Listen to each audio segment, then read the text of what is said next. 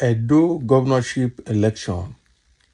Disunity in APC camp worries party stakeholders. Oh boy. So there's disunity in APC camp in Edo State. Abi?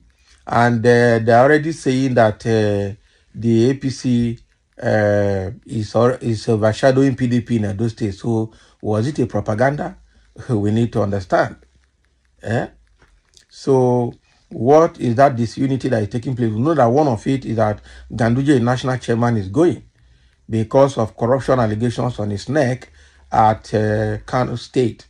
Okay, coupled with the fact that they want to remove him so that somebody from North Central can come and take over the affairs of the party at national level. So I know that there is a lot of issues with this APC.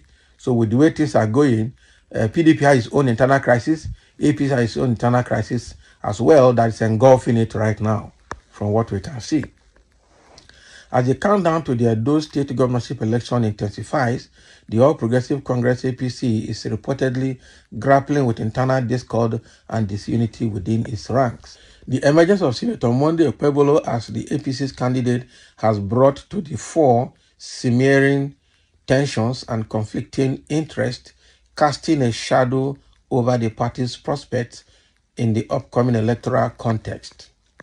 So at the heart of the disunity plaguing the party camp, plaguing the APC camp, is a political office sharing scandal involving Senator Monday Okpebholo. Can you imagine? Political office sharing. The same problem they have in PDP, where Iwodalo is beginning to have issue with Obaseki because of already predetermined cabinet list. Now, the same problem is coming to APC again. Voila. These are like armed robbers. We are never loot, we are done the share. Revelations from sources within Okpebholo's campaign team suggest that he has promised his senatorial seat to multiple former governors aspirants in exchange for their support for his gubernatorial ambition. So this alleged backroom deal has exposed divisions and power struggle within the party, undermining unity and cohesion ahead of the crucial election. So the reported agreement with Arch Michael Onolememe, a former Minister of Works and a close associate of the People Democratic Party PDP governorship candidate Dr. Ase Hodalu, has added to the intrigue surrounding Okpebholo's candidacy. So Onolememe's decision to align with Okpebholo, allegedly in exchange for the promised senatorial seat, highlights the complex web of political alliances and interests shaping the electoral landscape in Edo State.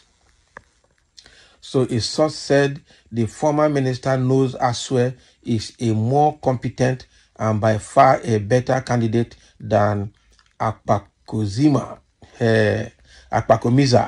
So Okpebholo is called Akpakomiza, but for the allure of office, he wants to go to the Senate. Can you imagine? So he knows that Asue Odalo is better than Okpebholo, but because Okpebholo has promised him the Senate seat, so in exchange for his support, that is why he's going to support APC. So they have reached an agreement to give Monday's Senate seat to Archbishop Michael if APC wins the election. And if things go according to plans, the implication will be that both Senator and House of Reps members will be from Uromi Axis.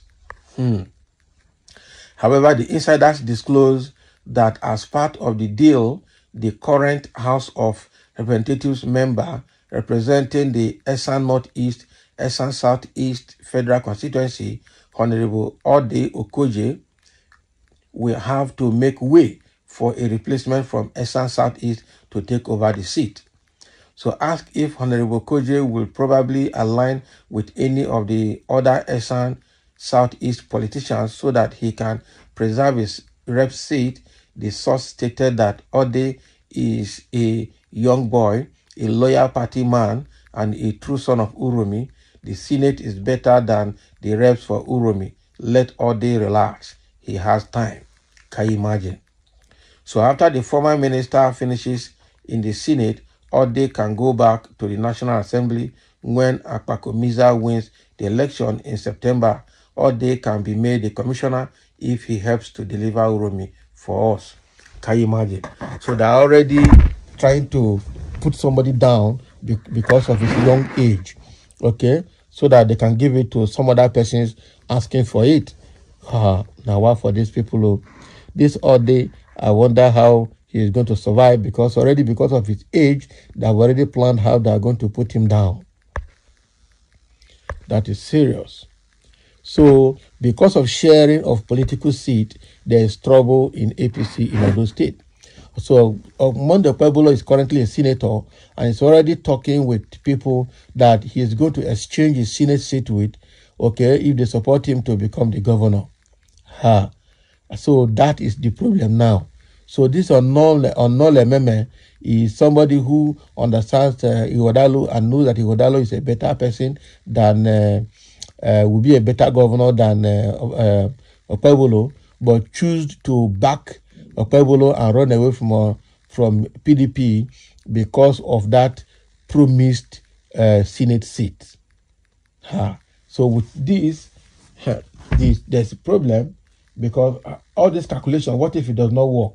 What if Okpebholo loses to PDP or loses to Labour Party? What will happen to all these political calculations they are making? Election has not been won. They're already strategizing and sharing positions.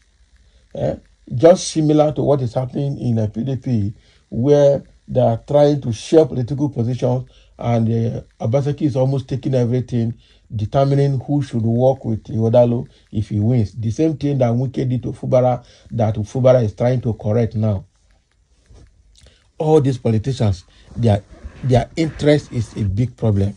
Their interest covers their eyes, cover their nose, cover everything about them. They don't want to see anything apart from their own interest. They are not even thinking of how they are going to strategize to provide dividend of democracy to the electorate, to the people that are represented. It is how they will share position, share seat, and share money. That is their problem. What a bad news for Nigerians. What a bad news for Edo people. So with what is happening now, who will Edo people vote? Is it this man, Okpebholo of APC, with APC bad record at national level already in terms of bad performance? Or is it PDP that is already having problem with multiple factions in PDP right now? Or is it Labour Party, Apata, that had never been a governor before, that they are going to trust the state to? It becomes a very big issue. So let's see how it goes between the PDP, APC, and Labour Party in the state. But it is obvious there's trouble already in APC, just like there's trouble in PDP as well. And even APC has its own share of troubles. So there's none of those parties that do not have problem, in one form or the other within. That's internal problems. So let's see how it goes with Okpebholo and his people, with their sharing seat and causing, leading to a quarrel among themselves. So thank you for listening, and let's have your comment in this regard.